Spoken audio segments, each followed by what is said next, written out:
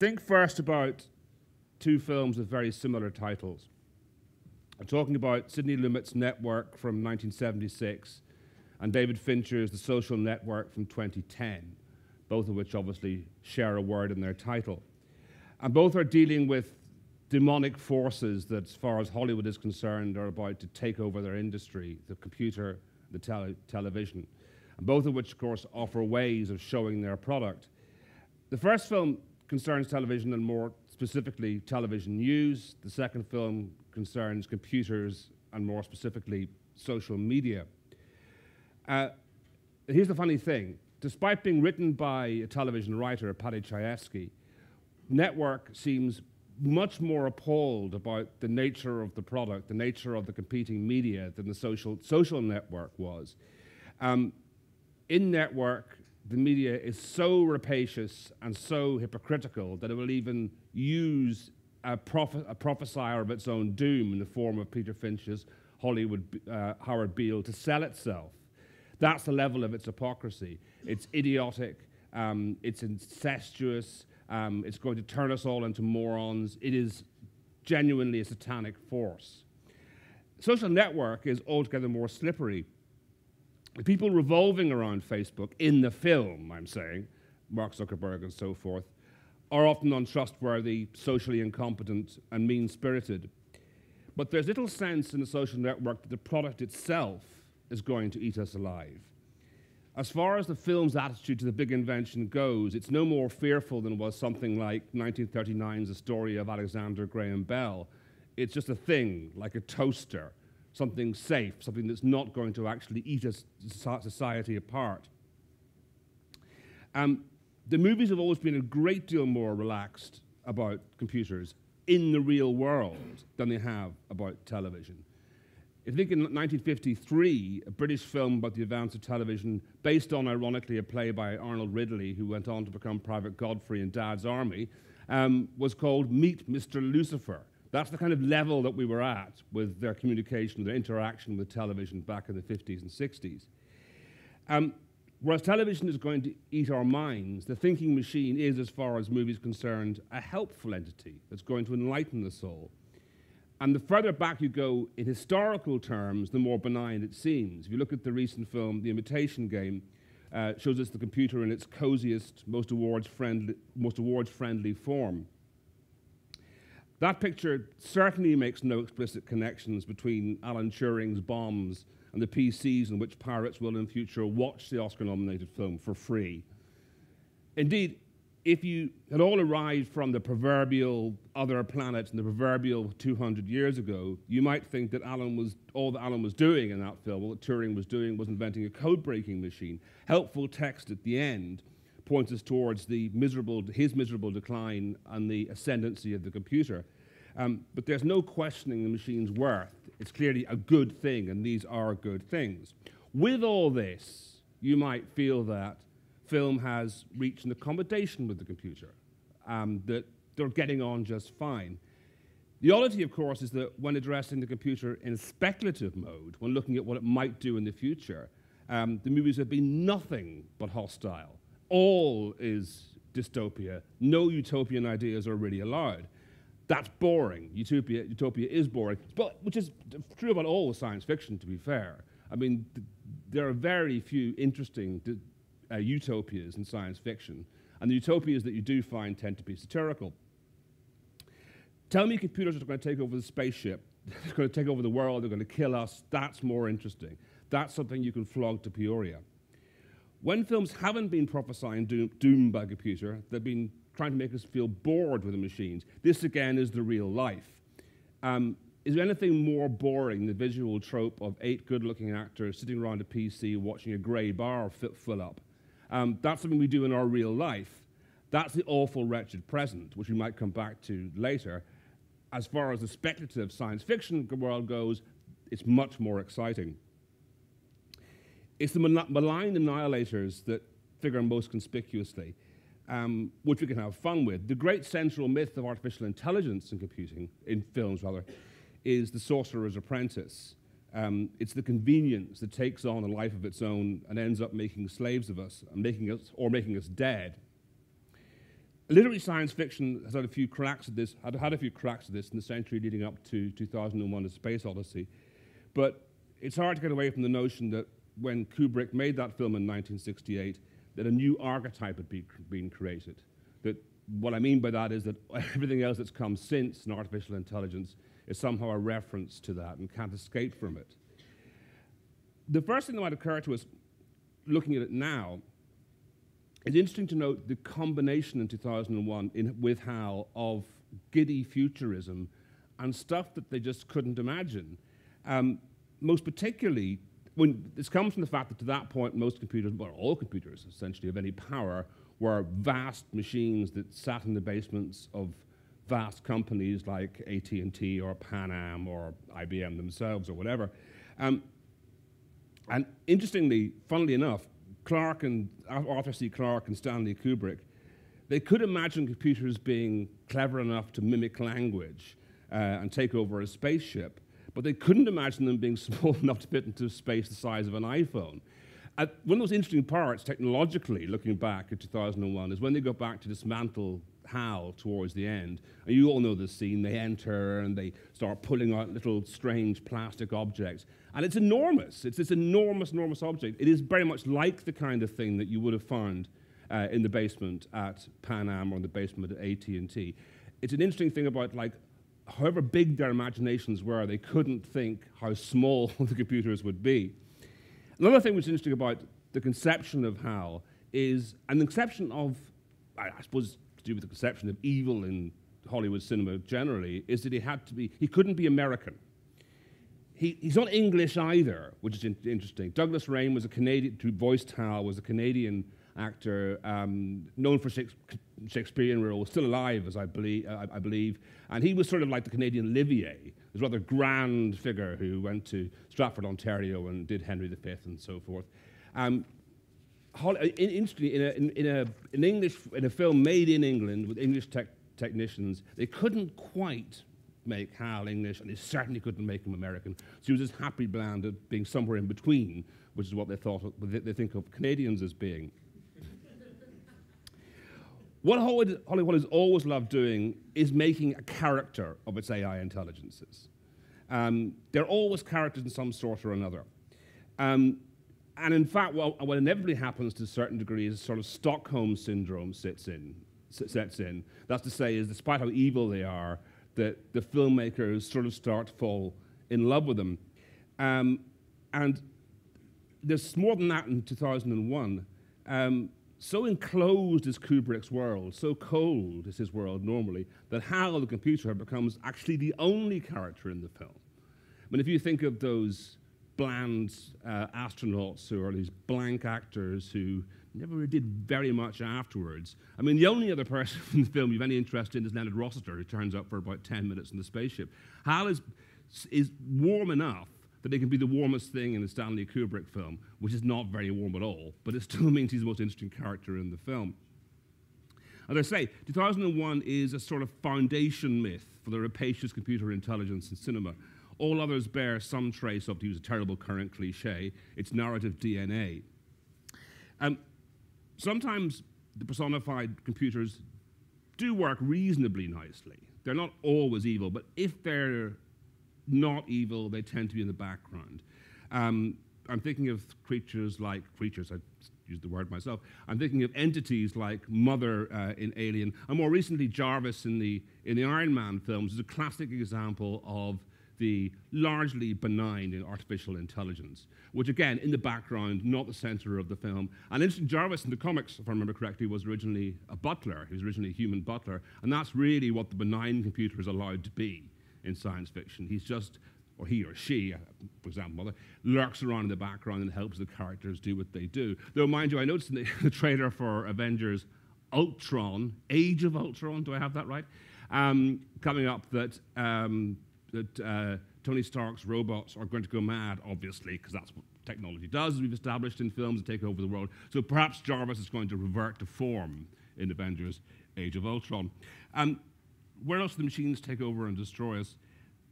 The Terminator films gave us Skynet, a machine network that gets angry with us and decides to wipe us all out. And James Cameron did get at something here that you don't get in 2001. And even though the film was made a long time ago, was made a quarter of a century ago, the first film, he already had got something about how computers were changing. What's crucial about Skynet in Terminator is it's a network. And this is something which, again, in 1968, when they made 2001, but hadn't quite grasped. The real danger probably, well, it probably isn't a real danger in that sense, but if there is a real danger, it's more likely to come from a network of computers that begin talking to one another rather than one big monolith that sits there and decides to destroy us, like the Mekong in Dan Dare. That's probably how it's going to work out. More interesting in terms of evil, though, if we can ascribe evil to computers, which Hollywood does, because, again, as I said earlier on, they're all essentially entities of one sort or another, is The Matrix. Because it added, I think, spice to that digital conspiracy by having the machines degrade us in ways that, though less destructive than Terminator, were more insulting than that all-out war. They were ruder. They had worse manners. It's much more personally degrading to be turned into an enormous dream machine than it is to be blandly wiped out. There's at least the decency to wipe us out.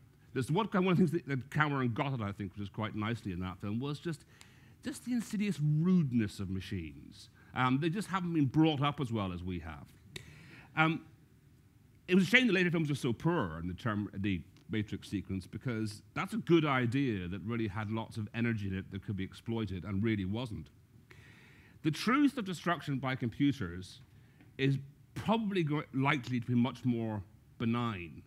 And we'll do this again in a few minutes, but I think in many ways the film which gets as a most likely form of destruction by computer is not one of the greatest films of the 1980s. It's probably John Badham's War Games, which is a very simple notion that you have computers which play war games and maybe they might get out of control and might launch nuclear weapons, because that's a much more likely way of destruction. We have the technology to kill ourselves. The issue is probably not going to be computers conspiring together to come up with our complicated demise. It's far more likely they'll use technology we built for them to kill us, which are the nuclear weapons. And War Games, I think, is a simple film. It was a very simple structure, but it probably got at a greater truth about how that kind of destruction is going to happen if, unfortunately, it does. Because what cinema is, in this area, quite poor at, is getting at, well, it's okay at getting at enormous meltdowns between humans and artificial intelligences and machines. It's always annihilation this and apocalypse that and so forth. It's the notion that we might have a mere falling out is something that is found harder to get at. And that's one of the reasons why I think the recent film Her by Spike Jonze is quite good to lever into this conversation. As far as the technology goes, one of the interesting things about Her, which I'm sure you'll know the plot if you haven't seen the film, Joaquin Phoenix has a small handheld computer with an operating system that speaks with the voice of Scarlett Johansson and essentially falls in love with the operating system. One of the interesting about the technology, I think, is that it seems awfully close, but really it's still a world away. That, again, if you go back to our proverbial person from 1900 who visits and looks and has a look at this, if he saw someone standing on a street corner talking to Siri on his iPhone, and then watch the film, he'd probably think, gosh, they're nearly there. When in fact, there's really a huge gulf that with Siri, what you're dealing with is essentially another form of interface. With Samantha and Her, you have something that apparently can feel emotions, that has an independent thought, that can go off and find other people. That there's a huge gap there. Anyway, the point is that that film did manage to imagine something that a mere human, these machines again all are always human, a human breakdown between the user and artificial intelligence, the kind of breakdowns we have with people. Maybe she will drift off with these other entities. Maybe you will care that she does that. And that, I think, is the interesting question that's being asked more and more often, and is the best question that cinema is currently asking about artificial intelligence. The Turing test we heard a lot about recently, not least because of The Imitation Game, and that is to do with how we might tell whether an intelligence is artificial or is real. Films and books have been asking a different question for quite a long time, which is that would it matter to us emotionally if we discovered that an intelligence was artificial? Her offers one answer, the Terminator 2, where, as you recall, Arnold Schwarzenegger comes back in a more benign entity, also comes up with an answer. In cinemas currently, you've got Big Hero 6, well today, Big Hero 6, you have the new animation from Disney. Last week you had Ex Machina, the first film, Douglas Garland. And they again come to the conclusion that if the interactions are sufficiently efficient, sufficiently effective, we might not care about the fact they are artificial. Of course, we probably would, but all films essentially do sell us fake consciousnesses. None of this is real. Ethan Edwards in The Searchers is no more real than Samantha in the operating system in Her. So what I'm getting at is the movies would say that, wouldn't they? Because that's what they're in the game of doing. They're in the game of selling us false consciousnesses. The movies can believe, or would like to believe, or convince themselves to believe that we really wouldn't care if we discovered that these things aren't real. Among the other interesting things about Her is the way it combined the speculative approach to computing technology with cinematic efforts to engage with technology as it exists today. As we've seen, we're still an awfully long way from producing the kind of machine with a soul, but the bits and bobs that Joaquin Phoenix plays with there do look quite familiar. I mean, funny enough, they look more to be designed in Brooklyn than Californian campuses, but that's more to do with Spike Jonze than with any attempt to actually to anticipate what technology will look like. That's where that world comes from. The least happy, that's all fun, that's all good, that's all, we can all play around those things. They can be exciting, they can be dangerous, they can be fun.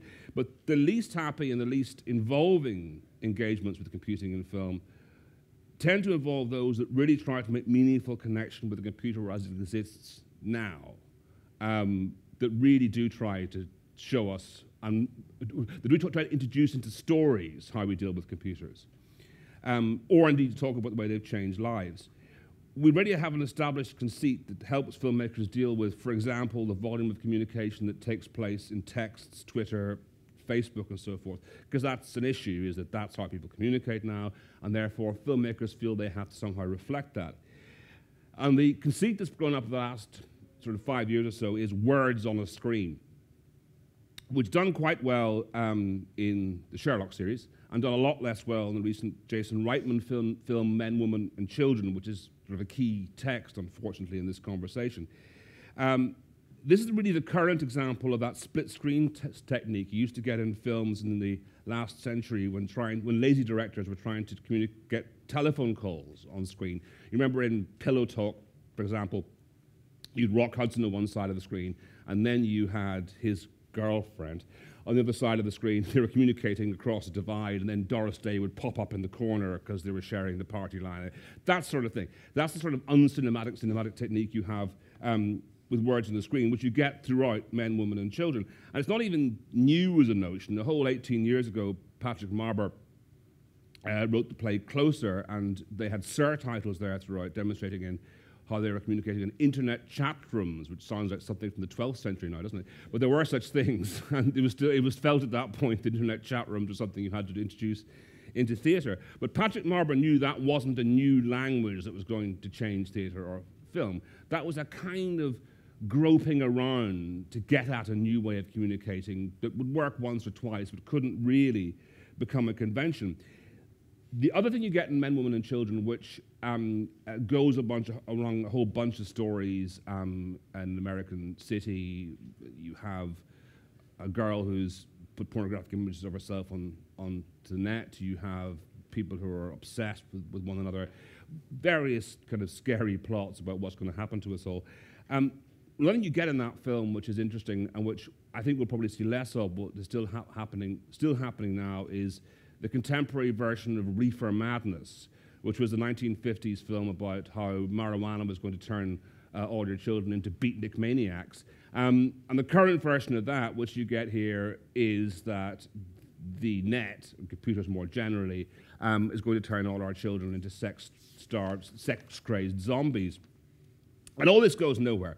The only solution to finding ways of driving action that minimize the communication by smartphone or tablet and address it is to actually make it your own. When filmmakers came to adapt epistolary novels such as Liaison Dangereuse or Dracula for that matter, they understood that and they finessed the action into properly cinematic exchanges. There was no need for panic then. No one thought letters were going to take over the universe. But they managed and they knew that they had to integrate them into cinematic patterns. Filmmakers are in charge of the medium.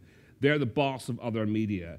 They don't need to take it from the upstarts. They need to beat them into shape and mold those media to their bidding. You will see fewer Twitter conversations in a film than you will encounter in real life. Of course you will. People don't go to the lavatory as often in films as they do in real life. Their cars always start. Whenever they phone up somebody, they're always in. It's not real. That's how, those are ways in which you structure the world to the cinematic universe. Now, I said earlier on we would talk briefly about war games, and we've talked about some classic films, and we've talked about some weaker films, but truth be told, the most telling example, I think, looking back, and I was sketching through this yesterday, thinking about this history, of Hollywood jumping on board the Computer Express and shaping its passage to their needs, was a pretty humble film from the 1990s. A very successful one, but a pretty humble one. There's nothing much remarkable about You've Got Mail. It fits very neatly into the Meg loves Tom template that we've found very common even by that stage. It was based on a very superior film from the 1940s, Ernest Lubitsch, A Shop Around the Corner. But it was the first example of a computer communication being seamlessly and convincingly slipped into a classic Hollywood form, into a classic Hollywood genre. If you want a film that shows how these machines engage with lives, you don't look at The Social Network, because that's about the boffins, that's about the people who put it together. You don't look at Her, because that's too far ahead of the game. You have to look to unthreatening, humble, but very effective You've Got Mail. It's not the sort of film that changes lives, but it recognized how lives were changing. But what Hollywood wants to do always is to engage with a violent energy. That's more fun. What it wants to project more than anything else currently is the perennially hopeless genre that is the cyber thriller. And we know where that leads, you've already said it. 8 nice-looking men and women gathering around a screen, watching tensely for a grey bar to fill up. It's never in cinema history, it's a funny thing, has an everyday annoyance become such a staple of supposedly escapist entertainment. Waiting for the grey bar to fill up is for most people akin to cleaning cat shit off the sofa or remembering to put out the rubbish or cleaning the loo. It's one of those daily annoyances of modern life. Yet somehow it's become something that's going to stand in for excitement. Who on earth wants to see Chris Hemsworth doing that when you could do it at home? Not very many people, if you look at how many went to go and see Michael Mann's Black Hat last week in the United States.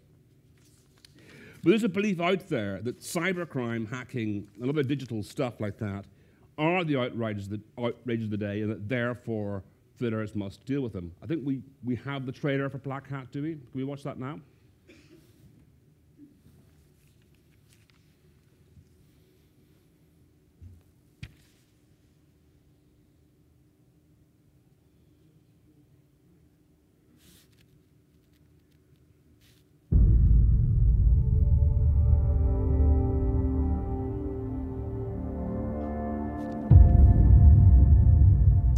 You connect, you lose control. I can target anyone, anything, anywhere. They're moving the money. No fingerprints, no trace. No mercy.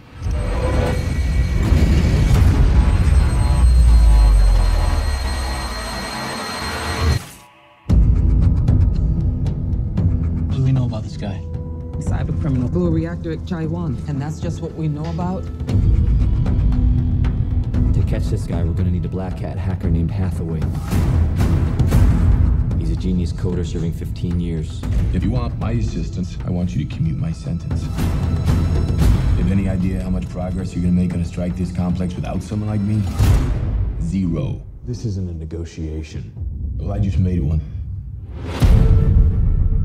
This is the code section right here. It looks incomplete. He's still writing, but what for? The guy we're working will take out a city and not think twice about it. Don't evoke 9/11 on me. Stay down! China, now Chicago. This is only the beginning. Is he political? Any terrorist declaration? No plane, no statement. What does he want? This isn't about money. This isn't about politics. To you, this is all just a game. A virtual world. You were never in the game. Whatever's next is right in there. Can you crack it? Isn't that why you brought me here? You get discovered, you're dead meat. Do you know what your guy did? He hacked into the NSA and defense. Bring him in. You have to run. I'm gonna stop him. With a guy this dangerous, it's all about if I can get close enough, fast enough. You're no longer in control.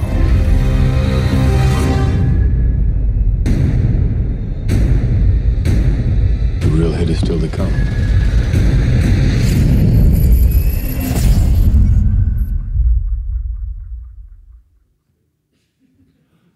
I think it looks awesome, actually. It's got terrible reviews, but I think it looks absolutely awesome.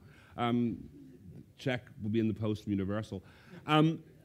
Anyway, before I close and get to the reason why I showed you that particular, one thing we have to just address quickly and explain to Hollywood if they're listening is that they think that such films should be about hacking. They think such films should be about cyber terrorism.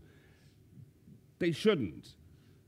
Those things are what Hitchcock used to call the MacGuffin. If the film is working, then they're like the plutonium in the wine bottle in Notorious, the various secret messages that pass through, whatever the hell North by Northwest was about. And the reason we watched those films is because we like seeing Cary Grant interact with Eve Marie Saint, or we like watching Jimmy Stewart following Kim Novak about San Francisco. It's not about the plutonium in the wine bottle. It's about the old-fashioned values of storytelling. Why I showed you that was interesting was that through this conversation and through this morning, we've been discussing the notion of how cinema, and Hollywood, mainstream cinema in particular, interacts with the computer. And that shows how it really does, because you look at all those stunning backdrops, look at the great speedboat chases, look at how slickly edited it is all. Michael Mann, director of that film, director of Heat and others, has always been in love with technology. He shot digitally before anybody else shot digitally, when it was still regarded as things that student filmmakers did. He's happy to use computer-generated effects. Half that film is CG, half the trailer was CG. Like everybody else now, though Spielberg held out until quite recently. He edits on a digital editing program.